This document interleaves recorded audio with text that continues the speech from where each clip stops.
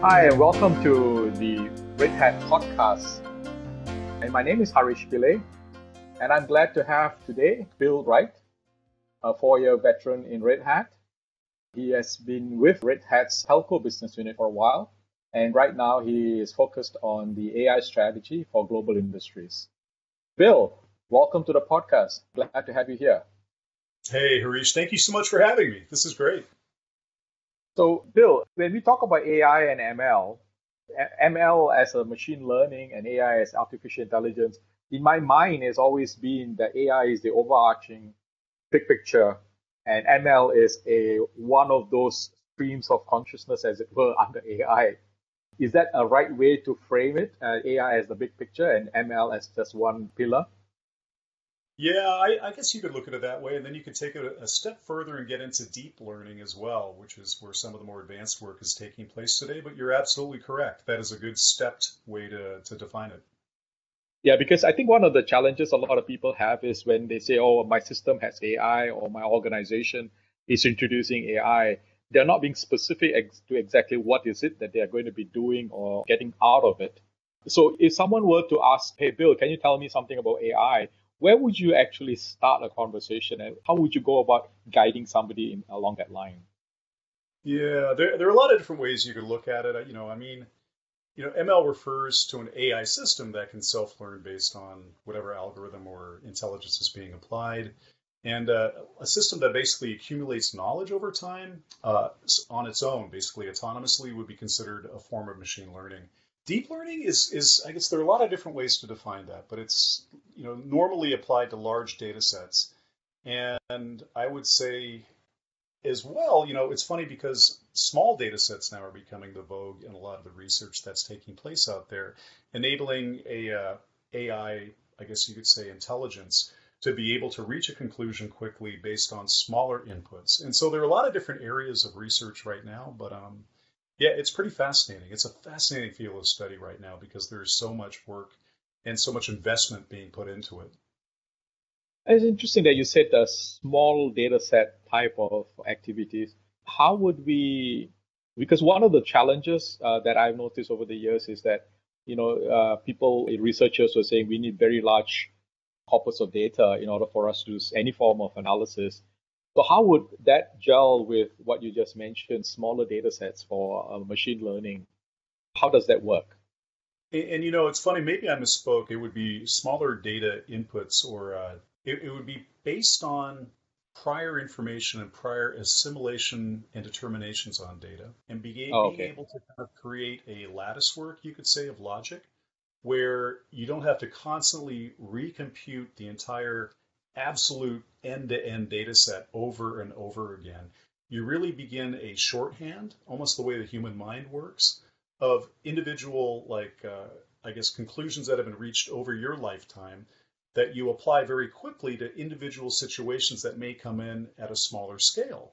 So, for example, if you're driving in the rain, and let's say you begin to fishtail and the end of your car begins to skid away from you. You know how when you're Right. driving on a freeway and it's a Yep. really heavy downpour, well, based on prior knowledge, you know that if you steer into that fishtailing effect, the car will most likely, with a high degree of probability, right itself again. Because it's Mm. based on pre-existing knowledge. You don't have to go through all the pain of turning away from the fishtail and spinning the Yeah. car around or going into the ditch and all the different things you Yeah. used to do. You kind of have a shorthand way of determining what's going to happen and you apply it instantaneously. And based on that kind of initial smaller input, you kind of know what the next logical action or answer will be. It's a very rough analogy, but that's kind of the idea, is based on pre-existing experiences and pre-existing data points. You don't have to go through all the training necessary to get to that basic final result. So that's in some ways, the model that you start off with, the model that was trained on previous data. And based on the model, then you apply brand new streams of data coming in and assess accordingly. Correct. And you can use a smaller subset of determinations Yeah, to reach that in some right. instances as well. So it really depends. But when things are being trained initially, especially deep learning algorithms, it would be a different kind of totality of data. It would be a much larger framework of data to take a Mm. look at. And so, yeah, at the initial stages, a lot of data generally is required, at least in today's state of the technology. So Bill, you are looking at AI strategy for global industries from a Red Hat perspective. So in the last, say, 5 years or so on, where do you see the global investments in terms of VC funding or corporate type of work being done in the AI space? I mean, I'm looking at AI startups and all that. Where do you see how do you see that panning out in the last 5 years, and where do you think that might go into the future? That's a very good question. And there are so many different areas of AI machine learning right now that people are investing in. It's fascinating. It depends on, I guess, the area of focus and the vertical of focus, so to speak. If you look at, for example, telecommunications, predictive maintenance is a big focus area for AI and ML right now. And there are a variety of different areas where, the investments are being applied. And, it's funny because the total amount of investment has really gone up to a record high, especially over the last 5 years.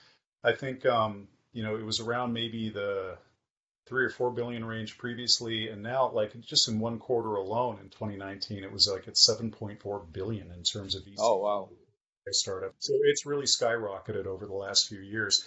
And it's funny because, I kind of grew up in Silicon Valley in my career, and you learn over time. It's funny just by being here and talking to people, and you kind of get that kind of, I guess, environmental knowledge over time and talking to lots of different folks. You can kind of track the growth and the direction of, I guess, the IT industry and the software industry by the placement of investment as kind of a barometer as to what's going to happen 3 years out. And so when I began to see the uptick in investment in AI and machine learning, and there had been a long winter previously, I guess in the Yeah. 90s or something there was very little at all, or I think it was around the 90s.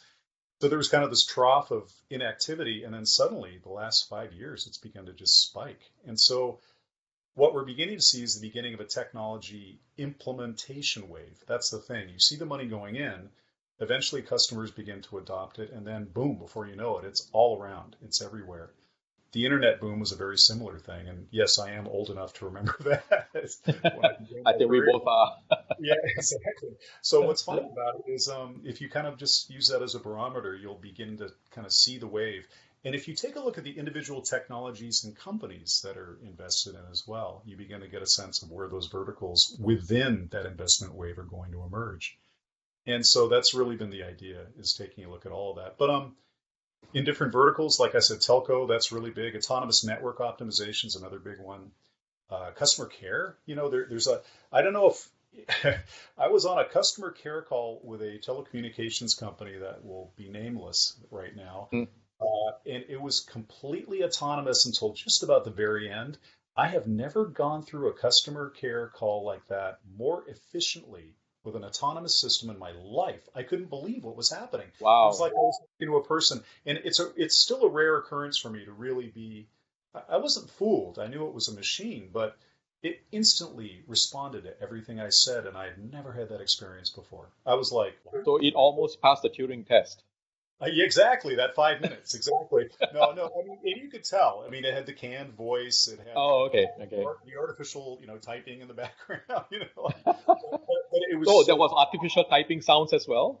exactly. So Oh, okay. it was hilarious. But what was funny is it was very accurate. That what was Okay. to me that was the fascinating part. It was really probably through NLP, of course, identifying those verbal cues and really acting on them effectively. It was fascinating. All right. So you think, I mean, given the various verticals that you have been focused at from Red Hat's perspective, and telco being one of those, I think, given your additional background in telco, what about areas like medical healthcare? Do you see AI helping in that area, and is that an area that you're looking at from a strategy perspective? Absolutely. What's interesting in that area is image analysis is kind of one of the very first use cases I've seen some very heavy use of AI and ML. I actually was lucky to run across a very small startup called Percepta Labs a couple of years ago. And I had some interactions with Stanford's innovation program and had spoken there and done some other things with them.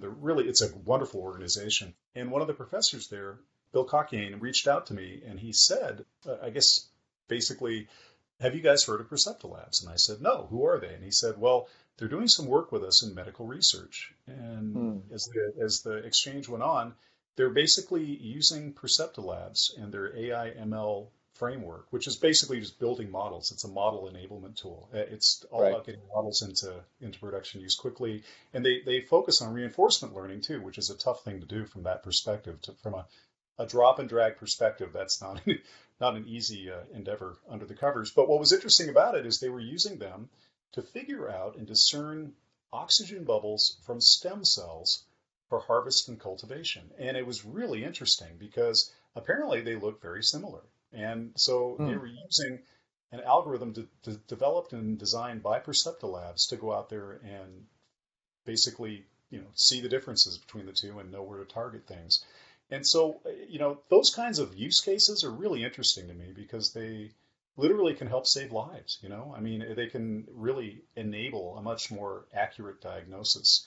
And there are things like medical assistance, basically Hmm. assistance to doctors that help reach determinations on a patient's potential conditions and what the variables could be. And there are so many, I mean, doctors are amazing to me. Nurses are even more amazing, but Yeah. honestly, it's the kind of thing where I look at their jobs and they have to know so many details about the human body and all the different conditions. And I got to tell you, there are days when I wake up early and I don't remember everything. Right? And so to me, it's a wonderful tool for any medical professional to lean on to basically get the absolute nth degree of potential, information easily and quickly analyzed. And so to me, it's a great assistant. And that's where I see the intersection of AI and humanity. AI as the assistant, not as the evil intelligence. Because it's so funny to me. It's AI is a software program. That's what Yeah. it is fundamentally. It is not. It's a highly advanced one. Yes, absolutely. But you're using software to basically make your life better. That's always been my objective and goal with working in AI.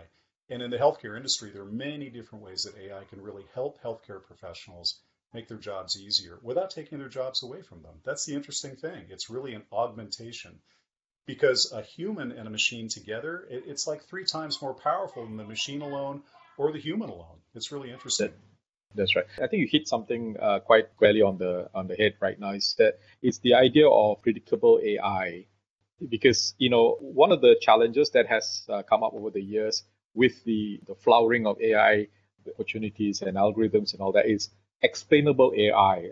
Someone can explain how does this AI actually work, why does it do what it does, how does it come up to why does the image is being processed, why does this come up with these suggestions, what was the thing that it did that the human missed out. Is it because additional data points or something else? So the idea of explainable I think that would be an area where there would be a lot more interest from my perspective. And do you see, therefore, the VC community doing investments in that explainable AI angle? I think it's necessary because I think every industry at some level from a regulatory perspective is going to require it. I mean, either a government or it could be the HIPAA, the healthcare industry. It could be in telecommunications, all the different regulatory frameworks. When you think about them across all these different industries, that alone is going to drive explainable AI. Because if you think about it, you're giving an enormous amount of power to a software program. And that software program could be enormously beneficial. But it's not only the determinations it makes based on factors like bias, et cetera, but it's also if something goes haywire. And this isn't just telecommunications, it's banking, it's anything. When you think about it, if a telecommunications network begins to communicate with another one in an adjacent country and decides to shut it down for maintenance, like as a mistake, Yeah. then boom, suddenly you better explain quickly where the problem lies and be able to turn it around very quickly as well. And so that force multiplier of both humans and machines working together, to me, is really the ultimate balance and symmetry of where this is all going to reside at some point. But in the interim, I think, if we're going to deploy AI, the DIY model, completely DIY, it becomes a little problematic. We have to Mm. take a look at how we can create frameworks of reference, how we can create platforms. Like Red Hat is the Open Data Hub, which is a wonderful framework. And we're also working on something now called the Enterprise Neurosystem with a couple of key partners, including America Movil. all these different areas are going to be fascinating, I think, as time goes forward, because it has to be explainable, but it's also going to be given a lot of responsibility. So how do we balance that? How do we navigate that? And what are the ethics around that? How do we get rid of bias? I mean, I know I'm kind of going off the deep end here very quickly, Sure. but there's so Yeah, many different avenues we can pursue in this topic. yeah, It's yeah. it's a really I, interesting field of study. yeah, you mentioned America Mobile. Could you explain what that is supposed to be? What is it all about? Oh, well, so we 4 years ago, when I came to Red Hat, I was having a wonderful conversation with Raul Reyes, who is one of the folks in charge of their global infrastructure for most of the corporation. And he's a very nice guy. He's very bright, very relaxed. He's got a really wonderful way about him. And we were having this conversation, and he said, "Well, Bill, what is Red Hat doing with AI and mobile networks?" And I looked at him because we were friends, and I said, "Absolutely nothing."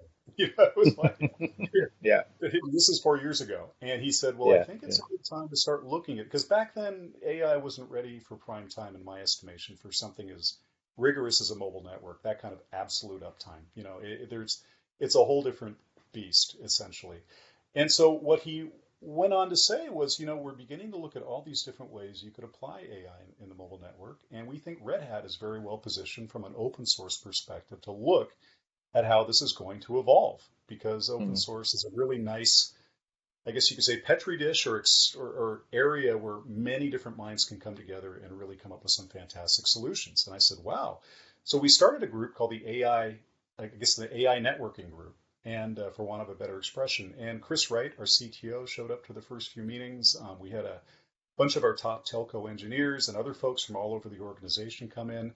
And over time, we started our AI ILT focus group Yeah, internally. So yeah, yeah. we then began to kind of diminish the networking group, but a few of us just kept talking.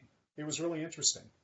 And so over time, as we went forward, what was really interesting is Raul and America Mobile kept talking with us, and we were going back and forth. And then eventually we came to this idea of starting a community around the enterprise neurosystem. That was really the idea. And Mm. what we began to notice is that there were all these just disparate and separated AI models going into production in all these different business units, but they weren't tied together in a central intelligence.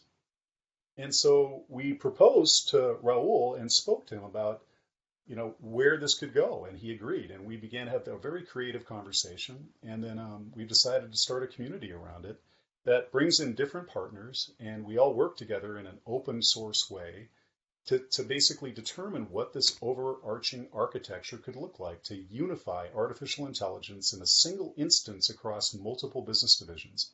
And it's a very natural wheelhouse for Red Hat to be in, because we have Red Hat middleware, we have the Open Data Hub, we've been involved in these connective and complementary platforms for many, many years. That's our bread and butter. And then America Mobile, of course, has an expert. They have a black belt in the neurology of a mobile network. I mean, think about it. A mobile network itself is a giant neural system. Anyway, we've been looking at all that and how we can basically develop it out and what the best practices would be and the best way to go about it. So it's been a very exciting time. So it's actually quite interesting because everything that you just said, you have not used one very interesting word which I keep hearing in other places, the notion of a smart network, a smart car, a smart energy, or smart city, or something like that. So do you think this enterprise neural network, neural system, and America Mobile has an element of smart? And if there is, what would that smart look? How would one, I guess, start by defining what smart means? Or what is the minimum expectation of when something is labeled as smart? It would really, and I know we're running into time here, but I guess, I could go on for 30 minutes about this, but Yeah. in a nutshell, it is exactly what we were talking about earlier. It is a representation of a neurology or a neurosystem, very similar to the human neurosystem. And you have different forms of input coming in through different forms of detection, like you have with the human body, visual sense, and you have touch, and you have being able to detect heat and cold and things like that. In the same manner, this enterprise neurology can detect different events all over the business, and it begins to feed back in and correlate all these events in a centralized intelligence, which is, oh, things are cold. Oh, I feel wind on my face. Oh, I'm getting a couple of raindrops on my head. There must be a rainstorm coming in. I'll go back inside and get my raincoat. It's taking all those different information points and drawing them together in a correlation that leads to a new action and something that helps the system. And so really it's a very similar concept because, things that seemingly are very separate actually can impact each other within the totality of a single business. And so it's how do you draw that together? Business intelligence has tried to do that with historical data for many years and somewhat with real time, but this is more of like an active neurology, something that can act and react autonomously, but also give recommendations to the C-suite. That's the idea. So if you were to be, brave enough to perhaps predict where all of this would be in, say, 2025, what would you like to wish for that will be there? Be careful what you wish for; it might come true. So, I think, there's been a notion. I've read other journals that have talked about autonomous companies that just kind of run themselves. I've heard about, a lot of different concepts used, and I don't ever think that's going to. I mean, my own suspicion is that won't be fully the case because, again, humans and machines networked together in unison are much more powerful than either one alone. And so to me, it's really, again, it's the way these assistants will integrate into our lives and help us in understanding and correlating all this data. I think it's going to come together in something like that. It'll be very symbiotic. The two will leverage each other because we're the original, neural net. Or at least, or in the state of nature, there are many different neural nets, but yes, yeah. what we're building and what we're emulating, it's kind of the founding area that we based it on.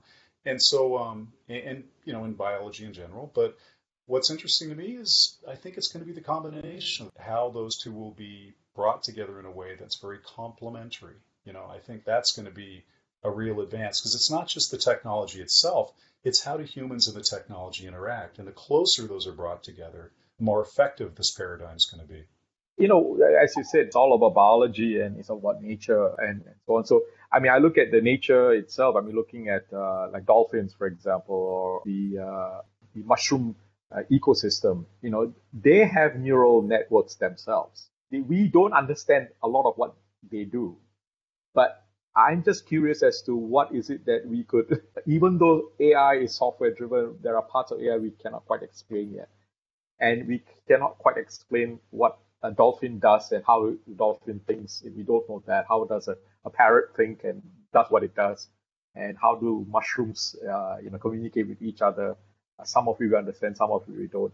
So we are actually in a very interesting, position to figure out how to tap into these various networks as well, I would say. I think you're right. Yeah, I think we underestimate other forms in nature and underestimate other beings in nature. You know what I mean? Yeah. My dog has taught me more about. She is absolutely highly intelligent, highly sensitive, has a heart, all those things. And just because we can't communicate doesn't mean that or just because she doesn't have opposable thumbs and can't, build tools. It doesn't mean that we aren't very much alike. You know what I mean? There are so many similarities there. And if we just try to look at things through a more open mind, I think we'll find commonality with other species that we already have. And we're all part of the same ecosystem or ecosphere. We could be part of the same organism and we don't know it. That's the funny thing. Yeah. And so really, yeah. So, we're very small in the scheme of things. We have to be humble, and keep an open mind as to what this architecture could ultimately look like and to borrow from the best. It may not be, may not be us. Yeah, exactly. Yeah. Never know. So. We never know. Let me just round up with one more question for you. And, this is something that I've always grappled with as well. How do we handle ethics in AI? Ethics is a very human-defined thought process and so on. How can we expect an AI system to be ethical in the way that humans can understand? Do you have a sense of where that could be coming from, perhaps? I tend to be very balanced in the way I look at things. There are military systems being created right now where there may well be an AI arms race already well underway. And then you look at other areas where, like in terms of how humans interact with the global ecology, the global environment, and how we can improve and optimize our impact on the environment and allow other species to really thrive and to create some harmony there. There are a lot of different negative and positive uses of all of this. And, I think it's just going to end up down the middle, just like it would in humanity. It'll be reflective of humanity. There will be bad actors. There will be good actors. There will be, the folks like Gandhi who emerge, from an AI perspective and use cases. There will be things like, you know what I mean? I don't want to get too esoteric, but I think sure, I understand. Yeah. It's just great achievement in terms of the beneficial uses of AI, and then some negative achievements as well. And it's how do we navigate that as we go forward? I mean, it will be reflective of humanity, and we have to come up with ethical guidelines in terms of common day-to-day usages of AI. I think all of that has to be determined within a standards body with every country that has its own AI subsystems. It is something that will have to be regulated at a certain level, I think. And there should be remedial programs for some of those breaches as well. How do you deal with that? So I think it's how do we look at all that? How do we just look at it through the lens of humanity, because that is the lens we have. That's true. Okay, thank you, Bill. I think that's been a fascinating half hour for us to chat on. If you have any final thoughts that you want to, do to round off this conversation. It's just an exciting time to be at Red Hat, to be working on this kind of AI infrastructure stuff. It's absolutely highly creative, and it's been wonderful working with all of our partners on this endeavor, and America Mobile, and go down the list. Everybody's been fantastic. So yeah, we've had a really fun experience pulling all this together, and plan to continue it. All right, excellent. Thank you, Bill. Thank you very much for the chat. And you just heard from Bill Wright, who's with Red Hat's AI strategy for global industries. And with that, I will say thank you very much, and we will catch you at the next podcast. Take care. Bye-bye.